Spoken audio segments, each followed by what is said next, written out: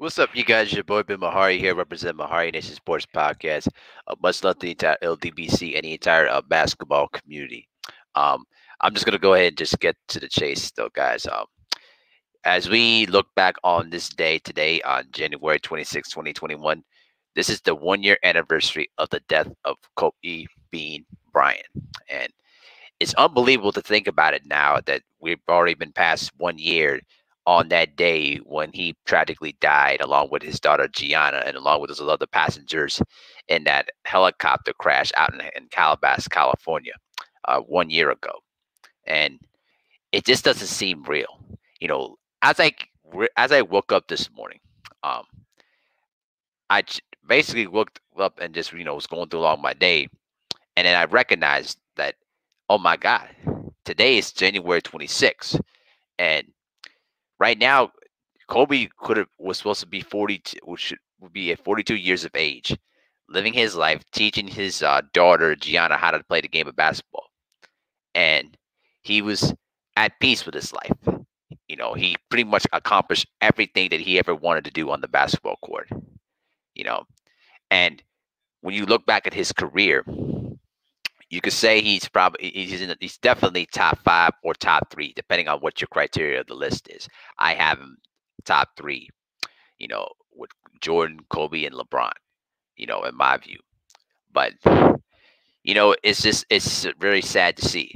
This was a man that took a chance on himself at the age of 17, coming out of high school, and he had every opportunity to pretty much be a bust and pretty much fail.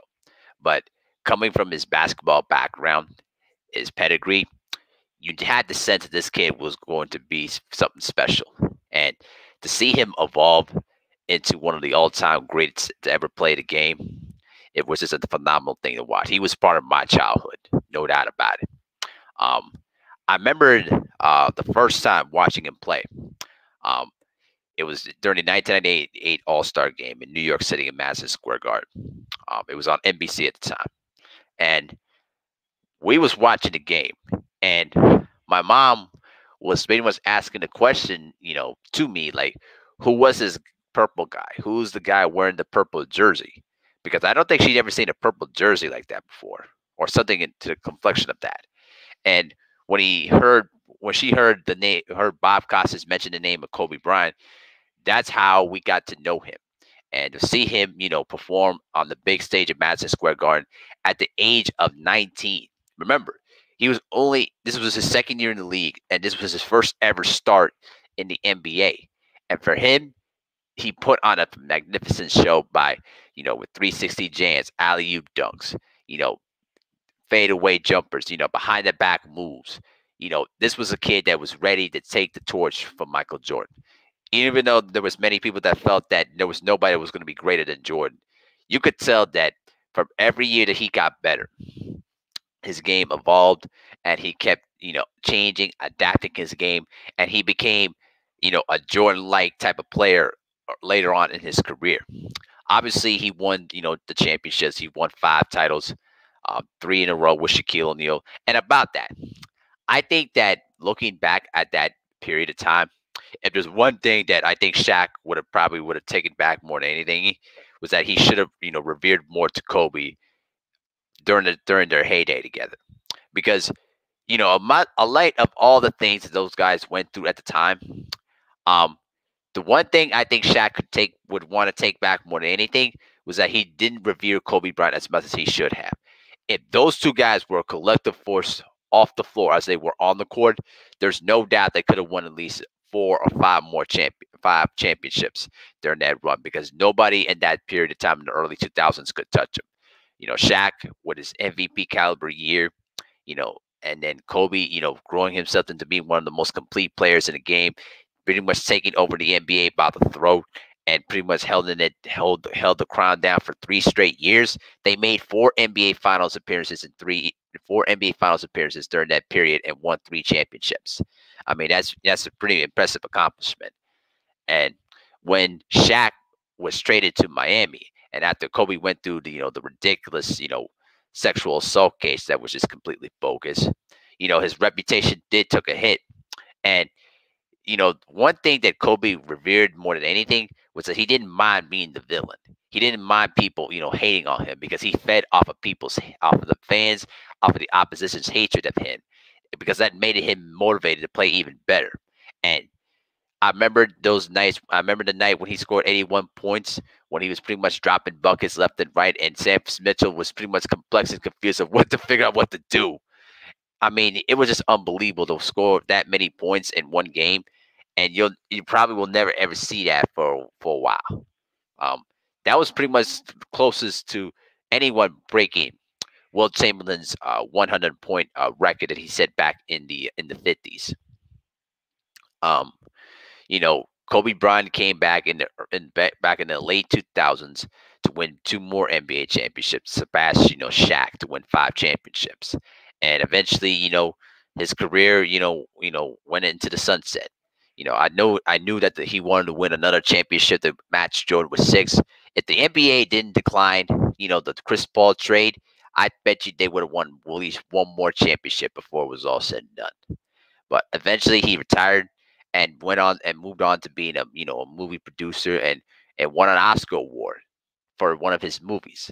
Um, Great movie too. And it was like he was moving. He pretty much was at peace with his basketball life, and he was teaching his daughter Gianna how to play the game. If you ever watched some of her tapes, she was playing exactly like her father. You could tell that she was ready to take the torch from her father and held on to that spirit. And that day, man, they were traveling, basically, from one of Gianna's games, and then, the weather was bad, and basically the helicopter crashed. I'm not gonna put no blame or anything like that. I know people that have been basically blaming the pilot and everything else. I'm not gonna do that. It's not appropriate to bash on anybody. I will not participate in that. But the point is, this man, was revered all around the world. I remembered when his death was announced that literally Super Bowl week was pretty much a tribute to Kobe Bryant. Everybody was in shock. If you weren't a sports fan, if you knew who Kobe Bryant was, you would be in shock as well. And when I was received the news, I was sitting at home, just chilling until I got the TMZ report talking about about the helicopter crash. I thought it was just fake. Then CNN came out with the news. Then eventually NBC, ESPN, eventually all the top major news networks caught the story, and it was just shocking. I mean, it was shocking. I'd never seen LA, you know, just in mourning of one of their great heroes, pretty much in a long time. It was really that it was really that surreal. I remember calling one of my cousins who lived in the LA area. He pretty much would send pictures to me and show me a lot of the the funeral spots, even the ones in close to Staples Center. I mean, it was just unbelievable. You know, it's sad, man. You know, this is a guy that should be living his life, still married to Vannessa, taking care of his daughters. Because I could tell you right now that his daughters are going to be very smart people. I promise you that. He should be alive right now, teaching his daughter Gianna basketball. And she was very close to going to Connecticut and taking her game and her IQ and also her education to the next level. This all those things were supposed to happen. And I guess the problem for me would be just the realization that he's gone. I mean, it's gonna take a long time for me just to accept the fact that what, the man's gone. There's nothing we can do about it. It just doesn't seem real to me. It feels like I'm in a fantasy land in a sense. Looking back on the whole thing, but you know the fact that you have to look on Wikipedia and see that he died on this specific date of January 26, 2020. I mean, you can't erase that. It's pretty much on record, and it will never be forgotten. And it's just tough. It's really, really tough. But the only thing we could do now at this point is just keep watching his tapes. Wear his jerseys with pride. Represent him. You know, take a lot of the valued lessons that we watched on and off the court and apply that to our own lives. This was a guy that pursued excellence at every aspect of his life. And that is something I'm pursuing in my life. And I hope you guys do the same as, Kobe did during his life. I mean, there are only certain sports vehicles that really impacted our lives. And there are few and far between. Muhammad Ali was pretty much one of them. Michael Jordan, absolutely, right up there. When you look back at the history of times of great sports figures that really impacted our lives in more ways than one, there's no doubt in my mind. Michael Jordan, Muhammad Ali, and also Kobe Bryant were the three main athletes, in my view, that really impacted everybody globally. And there's no denying that this man is going to go down as one of the sports all-time greatest, heroes. We've seen other great sports heroes, die very very young. Guys like Roberto Clemente, um, Thurman Munson, Dale Earnhardt Sr. when he died at the Daytona 500 in 2001. But I don't think all those, that's no disrespect to them, can ever match what happened that day when it came to Kobe Bryant. Um, it's very, very sad to, talk about this even today, but we're going to be looking back 10 years from now and we're still going to be talking about it. 20 years from now, we're still going to be talking about it. I mean, this is going to be something that's going to forever be talked about for generations to come, even when this world comes to an end, because he was that man. He was one of the great alpha basketball players of all time. This was a guy that pursued, championship excellence on and off the court, and he made his teammates hell. And most times he made his teammates better. But the whole purpose was to pursue excellence everywhere. And there's no denying that the players that played with him knew how special he was. So at the end of the day, man, RIP to Kobe Bryant, Gianna, and the other 7 other passengers that tragically died on that day. Um, condolences to Vannessa and his daughters. You know what I'm saying? I know that they've been living with this for about a year, and it still has to be hard on them too.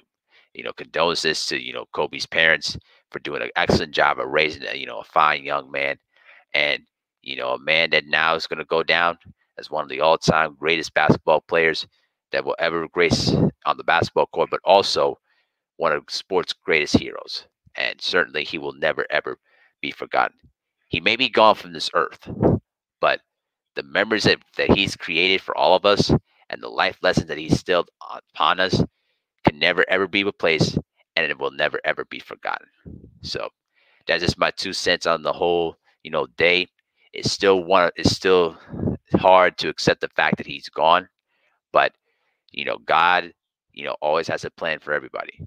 And just like what Shannon Sharp said last year when he talked about what his grandmother said to him, you can miss all the appointments in the world, but there is one appointment that you cannot miss, and that is from the man upstairs. So, and that's so prophetically true. Absolutely. So, you let me know what you think in the comment section below. RIP to Kobe Bryant, Gianna, and all those passengers that died on that helicopter crash in Calabasas, California on January 26, 2020. Much love to the entire LDBC and the entire community. RIP to all those people, Gianna, and also Kobe Bryant.